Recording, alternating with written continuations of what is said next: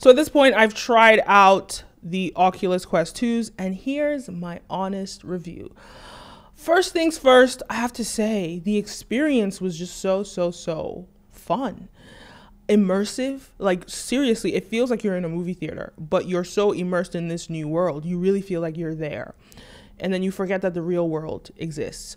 So a few things that happened, like when you first put them on, you have to sort of like, you know, put the settings on and all of that.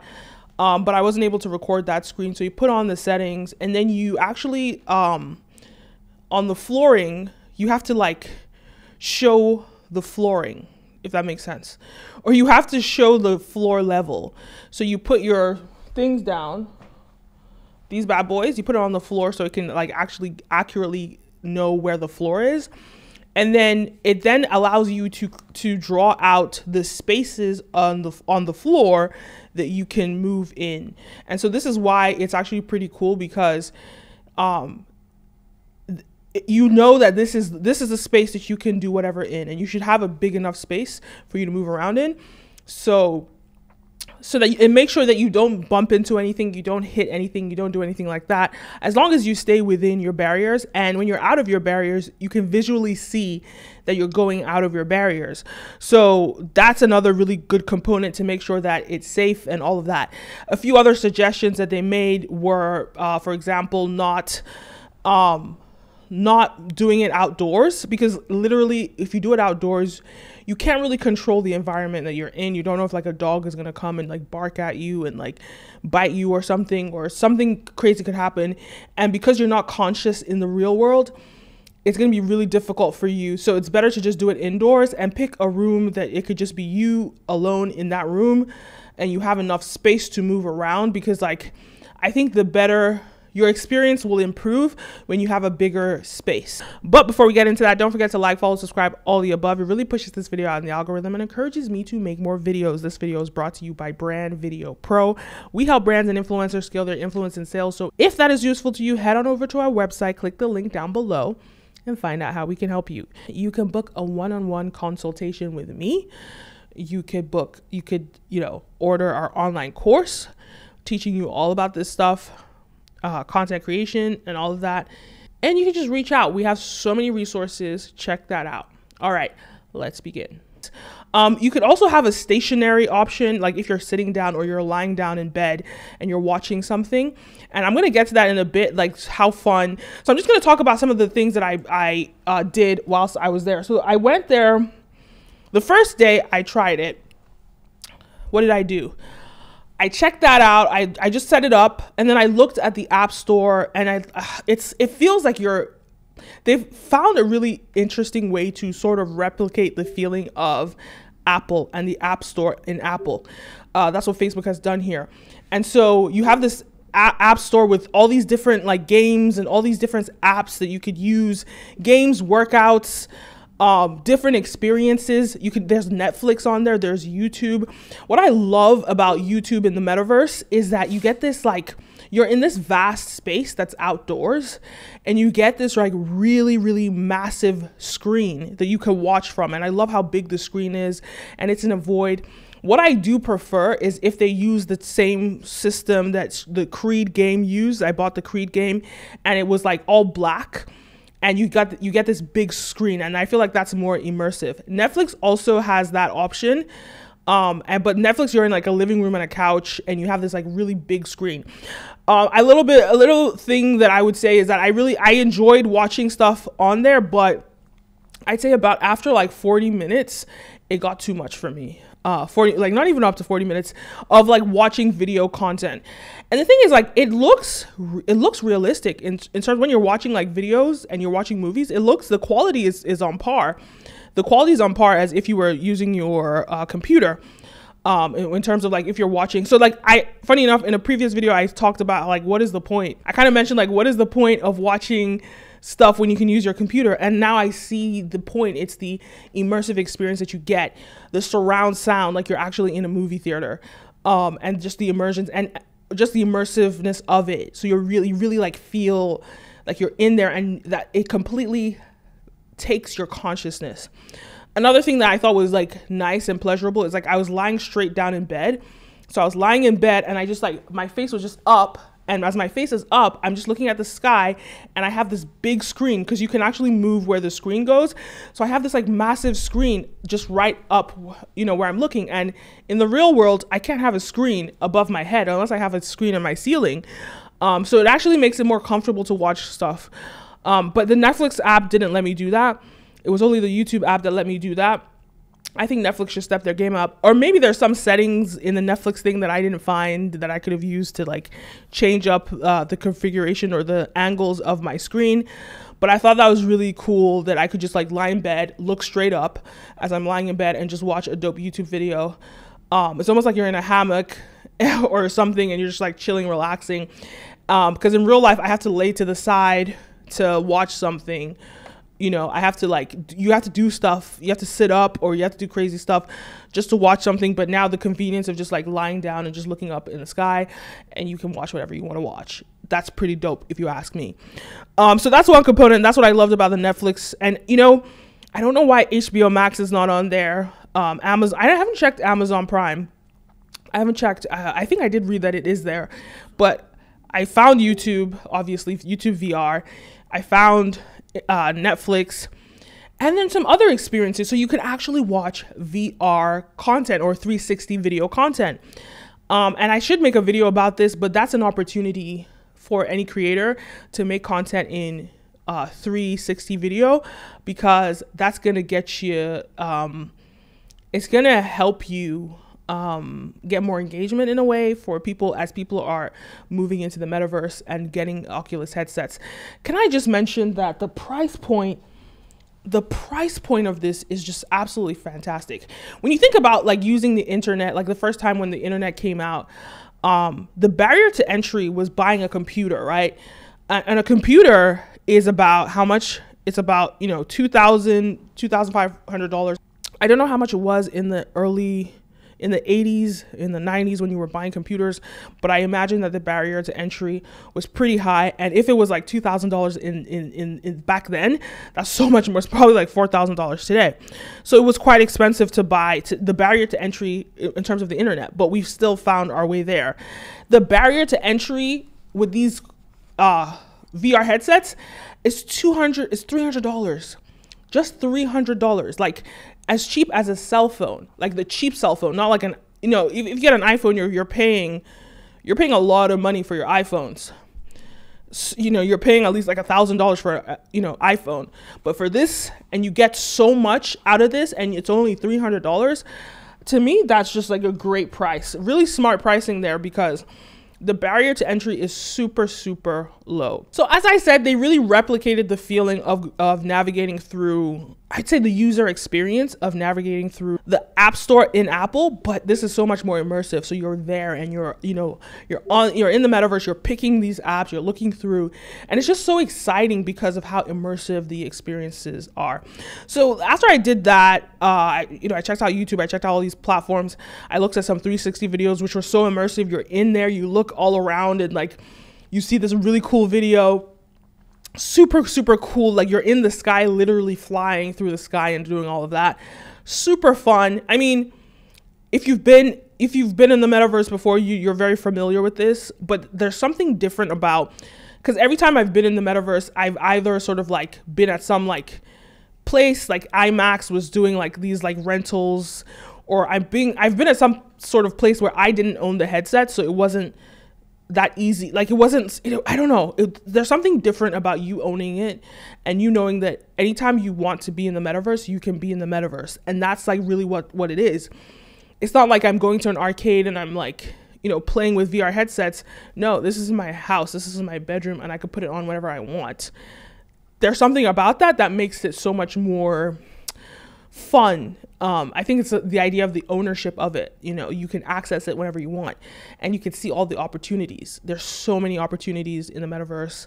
So many. I think I'm going to make a separate video about all the opportunities that I've seen so far. But let me keep going.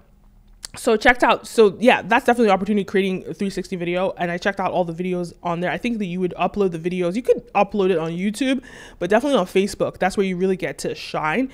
If you upload like 360 videos on Facebook, I'm sure like their algorithms will promote you and all of that stuff. So that's another thing, right? After that, I went to go and so they have these little like tutorial things, the Facebook Oculus setup system that kind of shows you how to, you know, navigate or how to move around in the metaverse, how to utilize the metaverse. So it showed me how to pick up things. Like, first of all, I can see my real hands. It just sort of like did a thing where it tracked my real hands, so I don't have to wear these. I don't have to hold on to these. I can actually just take it off, and my real hands are visible. And so everything I do with my hands, it's mirrored. And they showed me how to grab things, pick things up, throw things around, and all of that. That was really cool. That was fun. And it's just, I mean, I was just so excited. I found myself screaming and shouting in so much excitement when I was there, because it really felt like you were in this vast space, like just you there. So I can only imagine what my neighbors probably thought if they could hear me. But like, that's all, it's like you're there. It's so incredible. And you can't even realize that like you're actually talking in the real world. It feels like you're there and you're like, oh my God. And because the space is so big, you scream, because it's like, it feels like you could echo, you know? So it's like, I love how immersive the experience is. And I'm like, when I was there, I was like, yo, why does the real world even exist? And I know it sounds scary. It sounds super scary to people that like are in the real world and thinking about where we're headed, thinking about Black Mirror and how they sort of demonize the metaverse or like technology. So I understand that perspective of how scary it is. But really, like when you're there, it's kind of like, why does the real world even exist? Anyway, there are other components in it. Yeah, to set things up, I think at first you do need to log in with your Facebook, with your Facebook login, and you can actually chat with your friends on Facebook, and it shows you who's online and who's not. Unfortunately, I don't have too many friends yet, so I need to make some friends in the metaverse. Or just like some of my friends are gonna get the headsets, so like we can hang out, we can play games, we can do all these different things. So actually the reason why I got these VR headsets was to work out. And boy, oh boy, was that the best experience. I got a real workout in. It was fun. It was exciting. You could really feel when you were punching, because I did like boxing. I also did the flow workout as well. You could really feel all the things that you're punching. The music was fantastic. I love that they got really good music licensing, even though some of the songs are old, but like, it was just like, it just really like put you in the mood, put you in the, you know, in the experience. And what I think is that was always my problem with working out, right? I used to do like these Beachbody on-demand workouts, great programs, but after a while you just get tired and bored of it. And the idea that I could actually just like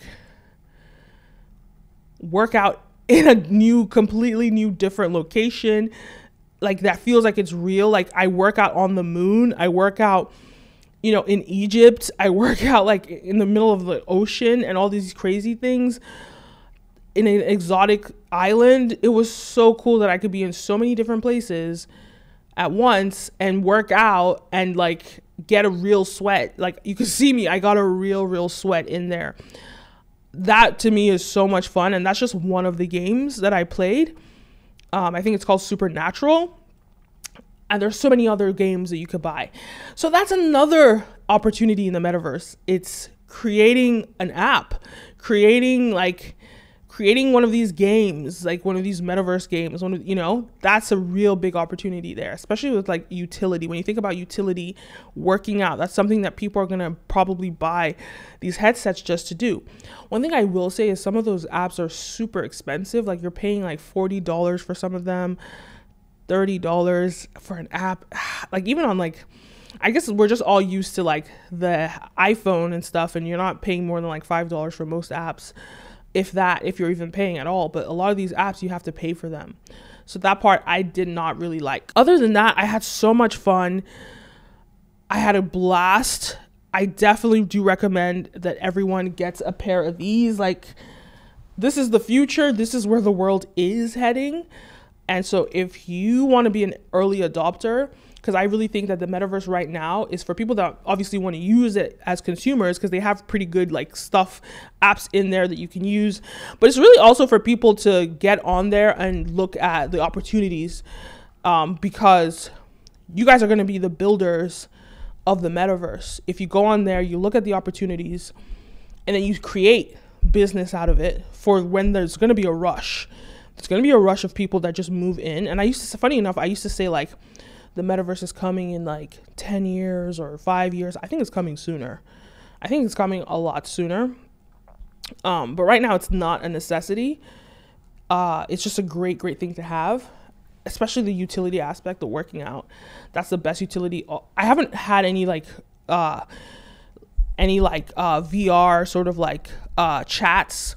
I know they have like chat VR. They have different like apps where you could like work, have a conference call with people. I haven't done that yet. I should do that. That'll be super fun. Again, I don't have friends yet. I don't have friends in the metaverse, so I need to make friends in the metaverse. So guys, follow me in the metaverse, add me in the metaverse. Let's talk. Let's have a conversation. That'll be super fun. Clubhouse needs to be in the metaverse. That'd be super dope. Clubhouse would do well in the metaverse. That would be so cool to have like imagine having like Clubhouse, but you're in this like virtual space and you see all the people, and it could be thousands of people in a place in the metaverse. Yo, Clubhouse, get on this. Or somebody should go and replicate a Clubhouse and put it in the metaverse. So many opportunities, so many ideas for apps. This is where the world is headed. So definitely get these, check it out. Okay, so then the question is, which VR headset should I get? Which VR headset should I get?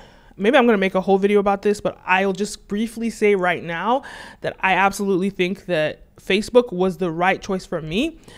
Facebook was the right choice for me because I am a mainstream consumer. I consume the way mainstream consumers consume. And I like the convenience of it. I like that they have an app store. Like, because when you think about it, because some people say the metaverse needs to be decentralized, and you shouldn't go to like Facebook's centralized version of the metaverse. And that's one way to look at it. But my thing is like, you have to follow consumer behavior. And most people like the convenience of the metaverse that Facebook is creating. It's easy, it's seamless. They've really replicated Apple's user experience, UX, right? So they've replicated what Apple has done very well. And like, it's just like seamless. So like for me as a consumer, I want it to be as easy as possible because there's already so much for me to explore. I don't need the difficulty of having some sort of decentralized system that feels like I'm using a Windows computer, but in the metaverse. I want something that's easy to use, simplified, gets me to where I need to go as easy as possible because it's already complicated anyway. Some aspects of it are complicated. You know, the fact, at least when you're first starting out, learning how to like use your hands, each different game requires like different things that you press, buttons that you press, you know, so like just learning the logistics of it or the technicality of it is difficult in of itself. So the idea of having a metaverse that is like, I don't know, not as simplified as what Facebook has created is just not appealing to me.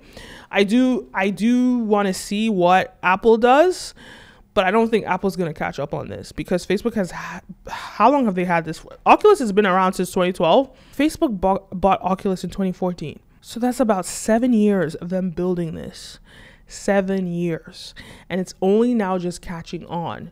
Now, unless Apple has been doing, and this is 7 years of this product has been out in the market. People have been using it. They've been improving it. They've been doing all sorts of things with it. It's been out. Apple, like, doesn't even have any product that's similar in the marketplace, not that I know of. So for them to catch up and get users on their platform, they're well behind. So I don't think Apple's going to win this game. Facebook was really smart in doing this and seeing that. Mark Zuckerberg was super smart for seeing this in 2012 and understanding the vision. Because I remember back in 2014 or 2015, I was like excited about 360 video, but the world wasn't ready for it. As a creator, I was like, yo, that is where people need, that's where the world is heading. But I was like too soon. So I just kind of had to be patient and wait. But now is the time to start like creating content that is VR. I want to see more films in 360. If you really want to have a cutting edge as a filmmaker, create stuff in 360, try and sell it to Netflix. That will give you a competitive edge, because Netflix is in the metaverse and they're going to want to have content in 360 for them to sort of be a part of that story. That would be attractive to them. So a lot of Hollywood productions have 360 videos that you could be a part of. I mean, it's cool, but lots of things to think about. It's really cool where the world is heading. This experience was great, immersive. I can't wait to use it again. I'm gonna go, I think when I'm done with this, I'm gonna go use it. It's pretty addictive. It's pretty addictive. Screen time is a problem. Don't get too much screen time. But other than that, like, it's super cool. And let me know your thoughts. Leave a comment down below. Don't forget to like, follow, subscribe, all the above. My name is Kenim, and see you next time. Peace.